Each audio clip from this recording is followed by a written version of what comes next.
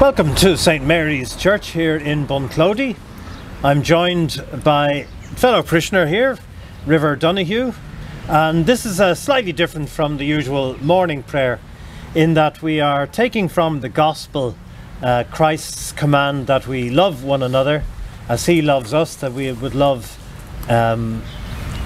who is our neighbour, of course. That is the perennial question when Jesus says love your neighbour as yourself.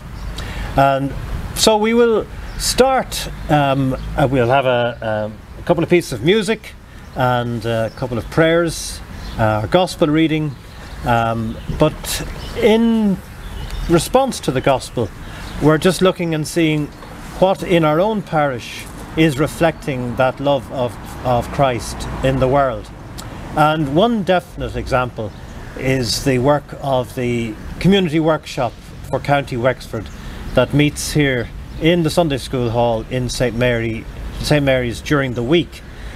So I caught up with Blaithín O'Neill, who's the support care worker with one of the team, with the CWCW as they like to call themselves. And Blaithín told me just a little bit about how they're getting on here in Bunclody and what they're doing. So before anything else, we'll just listen to Blaithín. But here we are with Blaithín at St Mary's Church here beside the Sunday School Hall, and there's great activities going on during the week in the Sunday School Hall where the community workshop of County Wexford runs a number of activities and has a number of people coming in, and Blaithín here, who's coordinating all the activities, just to tell us a little bit, Blaithín, would you mind, what the community workshop activities are and where do people come from to join in? Okay, I suppose we're here since last November and we've settled in really, really well. We have a group of 15 individuals. We have 4 staff. We have individuals coming from as far out as Coolboy. Right. Coolboy, Escamore, Kilrush, Kildavin, Ballycarney, right, and some other locals.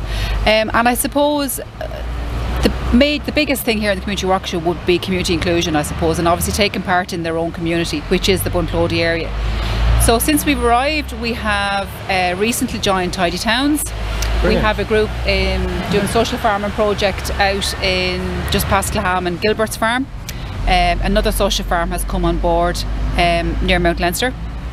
They'll be taking part in that. We also have a couple of people on work experience who will progress hopefully to a part-time job. Great. We have a lady down in the charity shop here, and we have a chap up in Glanbia. So yeah, and aside all the different community involvement that we do, we also travel to Enniscorthy. We use the swimming pool in Enniscorthy. We take part in choir on Zoom. We have a choir group which originated from community workshop. We also take part in soccer activities that would happen in the Astroactive. And everybody's involved. Obviously not all activities suit everybody, but anything that anybody wants to do or take part in, we facilitate as best we can. Brilliant. Yeah. Is there anything that anybody looking at this in the area might be able to contribute or might think about? I'm thinking about, you know, you have somebody there you mentioned in Glanbia. Yep. There might be other people involved or associated with retail that might have ideas. I suppose we have a couple of men who are quite interested in gardening and who would have done different horticultural courses, so would have great interest in that maybe if something like that came on board. Obviously we joined the Tidy Towns and we've already worked with Neil O'Murray. We've planted a couple of trees in the square down there. Oh right, yeah.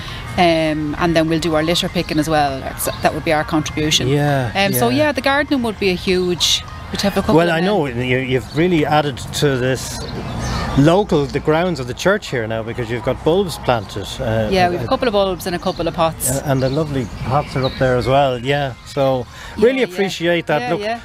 Maybe people might come back after this and suggest things. All is welcome to call in, cup of tea, chat, say hello. A couple of neighbours have made it their business to call in, which is great. Yeah. And sure, everybody's welcome in. Like, you're very good. We're not strangers, or we don't bite. No, you're great. You know. No, it's really a blessing that you're here, and we really appreciate it. Yeah. Thanks a million, Thanks Blaithín. very much. Not at all. Thank you. But wasn't that wonderful to hear Blaithín talking about the work of the community workshop here in County Wexford, here at St Mary's here in Bunclody. And from now we go to the Book of Common Prayer, page 162, which is titled The Late Evening Office, but really it is a service that can be adapted for any time of the day.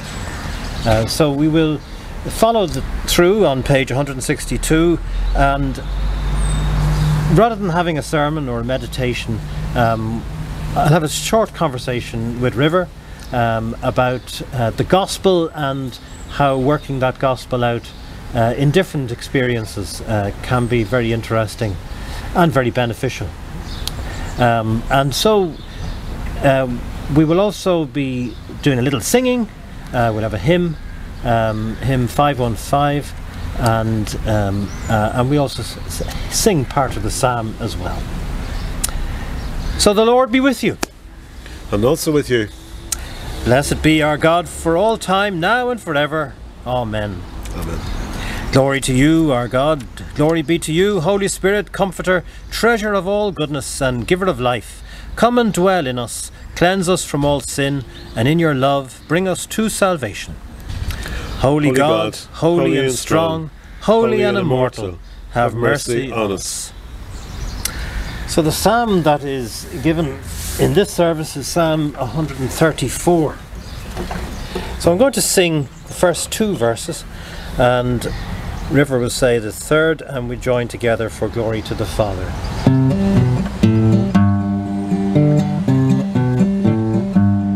Come, bless the Lord, all you servants of the Lord, you that by night stand in the house of the Lord. Lift up your hands towards the holy place and bless the Lord.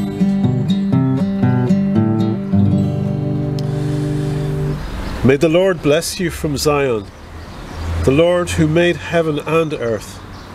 Glory to the Father, and to the Son, and to the Holy Spirit, as it was in the beginning, is now, and shall be forever. Amen. Now I'd like to ask River to read for us the Gospel for this, the 5th Sunday of Easter. Hear the Gospel of our Saviour Christ according to St. John, chapter 13, verses 31 to 35. Glory to you, Lord Jesus Christ. During supper, when Judas had gone out, Jesus said, "Now the Son of Man has been glorified, and God has been glorified in him. If God has been glorified in him, God will also glorify him in himself, and will glorify him at once. Little children, I am with you only for a little longer. You will look for me. And as I said to the Jews, so now I say to you, where I am going, you cannot come. I give you a new commandment, that you love one another. Just as I have loved you, you also should love one another. By this, everyone will know that you are my disciples, if you have love for one another." This is the Gospel of the Lord. Praise to you, Lord Jesus Christ. So I'll just ask you, River, to move in a little bit there, because I just think the microphone will pick it up, pick up the sound a little better when we're having a chat. So as we heard there in the Gospel, as we love one another, that shows the world that we are disciples of Jesus Christ. And of course it can be interpreted in a very narrow way, that we just love our family members, or just love the people we hang around with, or just love the people who come to the same church. But Christ, in many parts of the Bible, in the New Testament, has told us that, as with the Good Samaritan, the window that's beautifully in a stained glass at the back of the church there, the rose window, the story of the Good Samaritan is again the message of Jesus, saying that everybody is our neighbour. And so that's why I'm interested when I got talking to River about where he was in England and the parish that you were in Hackney, I think you said. Yeah. Isn't that right, River? Yeah. maybe you could just tell us a little bit about how that gospel was worked out, you might say, or how the parish there translated that into action. Yeah, well, I mean, I suppose I think we kind of reached a point where, you know, we wanted to do something kind of practical.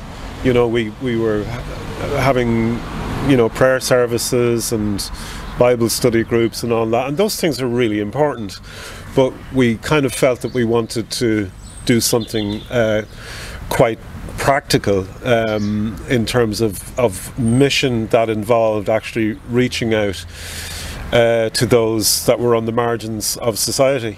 One of the biggest problems we had in East London was homelessness. So we got involved in a project called the Hackney Winter Night Shelter, which was a roving shelter that moved from different churches every night, or church halls, and it operated during the coldest winter months. And so we gave people a bed for the night, we gave them a nutritious 3-course meal, and I think more importantly, we befriended people. That was a huge part of what we did. So we'd actually sit down, it was all volunteers, and so we'd actually sit down and eat with our guests. We never referred to them as service users, or they were our guests and our friends, and our neighbours, you know. So it was a way, I suppose, of putting the gospel into action. Marvellous. I certainly felt it kind of, you know, I suppose educated me and many of us about just the whole idea of neighbour. So that you know, as you said, like, you know, sometimes we think the neighbour is somebody who you live next door to, or in the same street, or that you go to the same church. But actually, your neighbour is everybody, you know, and can be everybody and anybody, and actually sometimes people who you might not particularly like or get on with. For me, that's the real message of that gospel reading. Of course, Jesus says, you know, love your enemies and pray for those who hate you. Yeah, and I think, you know, if we're actually listening properly to Jesus, we don't get to choose who our neighbour is. And I think, you know, we live in a world where we kind of, you know, we tend to kind of make judgments about people. We kind of, you know, we put people into boxes, we pigeonhole people.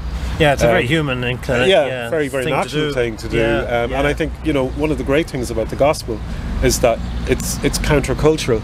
We're challenged to actually look at things in a new way, and a radical. So I think the gospel is actually very radical. It is, yeah. But through the eyes of Jesus, I suppose, we're invited to look at things in a Christ-like way. Yeah, I suppose.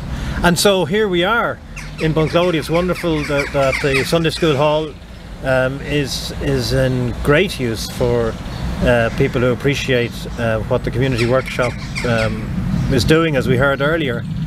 And I suppose here as well, there are little things that we can do in Bunclody. I mean, opening the church on a Saturday, you know, you had a lady in from Brazil earlier on, you were telling me today. Yeah, and I think that's hugely important. I think it's important that the church is actually physically open, that the door is open, because when you see an open door, I mean, it suggests invitation. Come in, you know. You're welcome. Yeah, absolutely.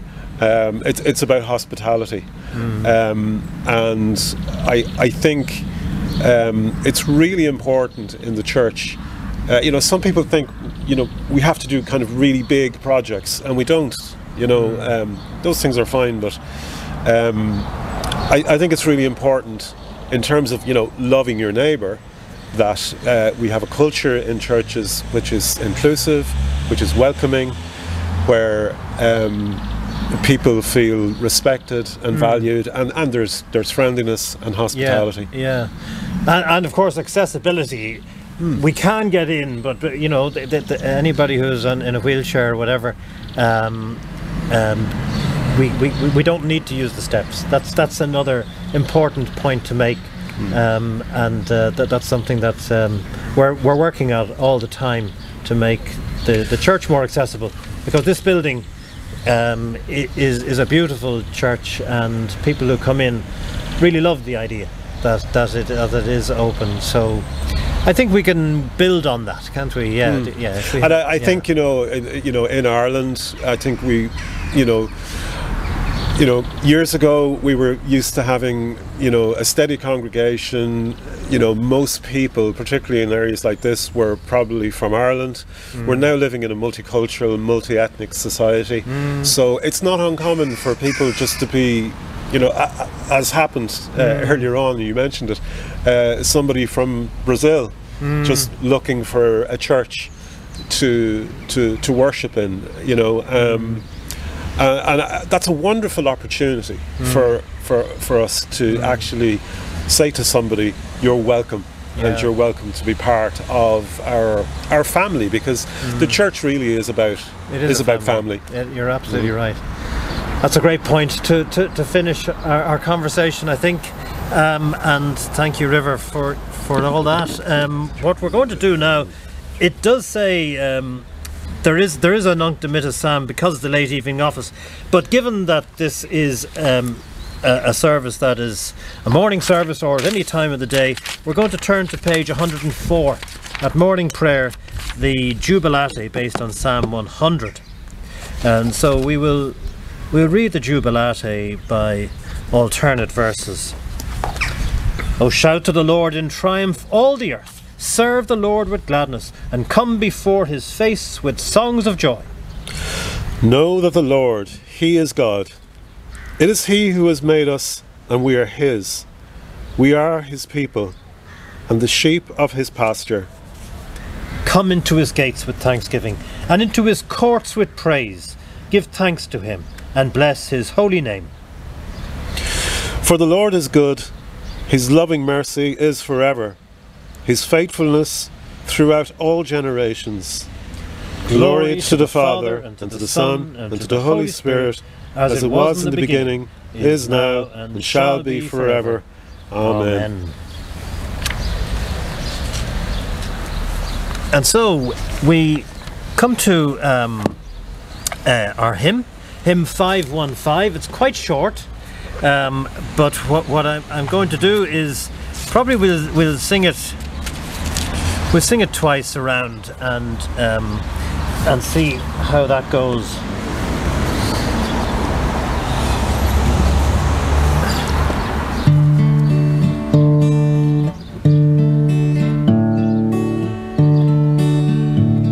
A new commandment I give unto you, that you love one another as I have loved you, that you love one another as I have loved you.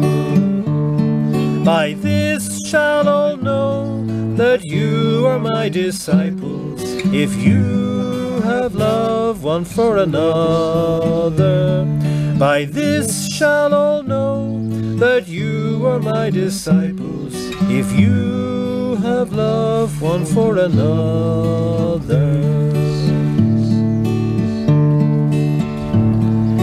New commandments I give unto you, that you love one another as I have loved you, that you love one another as I have loved you.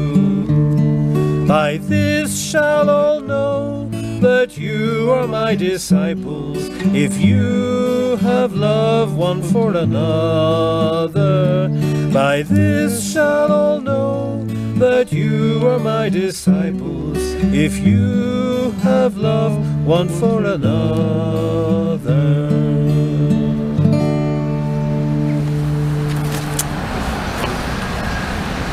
So we come to our prayers. Page 163.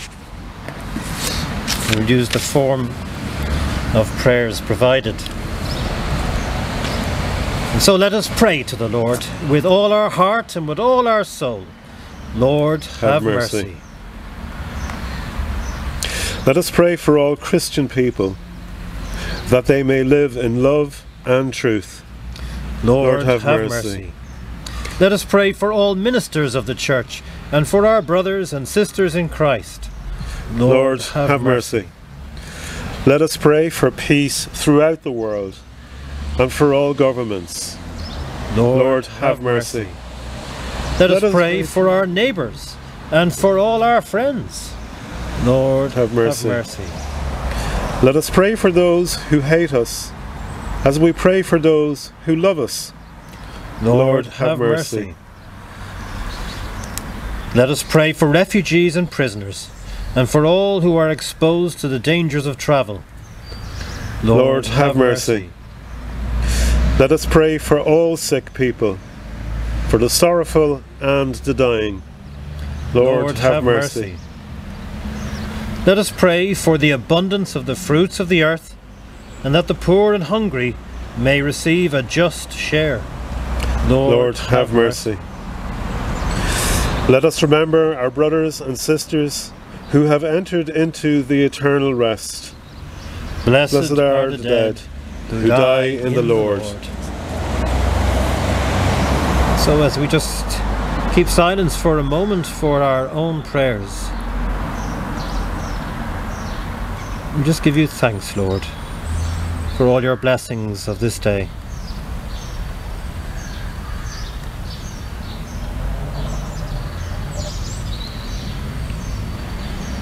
Thanks, Lord, for this Bunclody Union of Parishes, for the churches of Bunclody and Kildavin, Clonegall and Kilrush, and how the communities in each place witness to your love in the world. Especially thinking here of the community workshop in County Wexford, based here in the hub in Bunclody, and just how their involvement with this community helps to show your love in the world.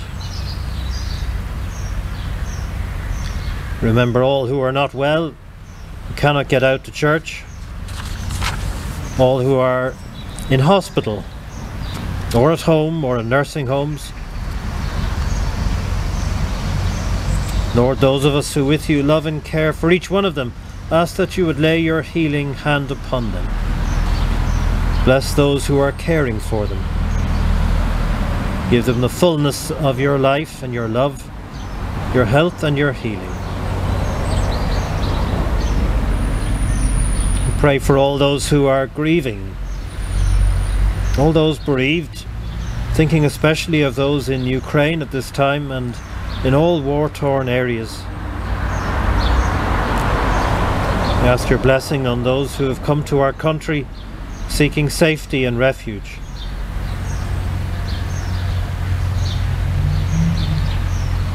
And Lord, we also remember our own dearly departed, especially those whose resting place is around this Church of St. Mary's, where we are at this time.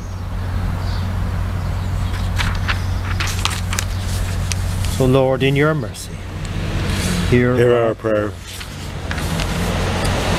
And on this, the 5th Sunday of Easter, our collect on page 276.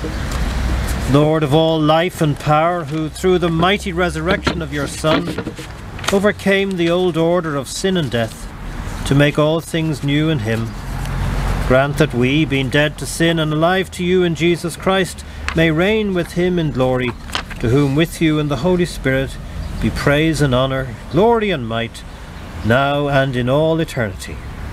Amen. Amen. So let us join together in saying the Lord's Prayer.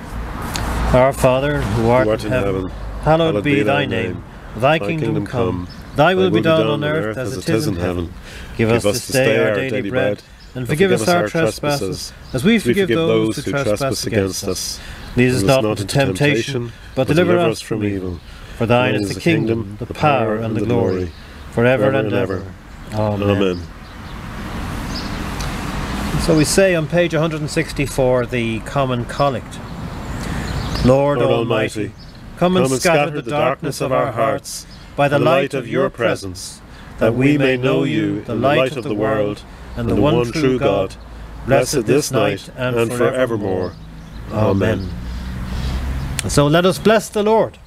Thanks be to God. And together let us bless one another. May the Almighty and merciful God, the Father, the Son, and the Holy Spirit, bless us and keep us. Amen. So let us go in the peace of the risen Christ. Alleluia, alleluia. Alleluia. Thanks be to God. Alleluia, alleluia. Alleluia.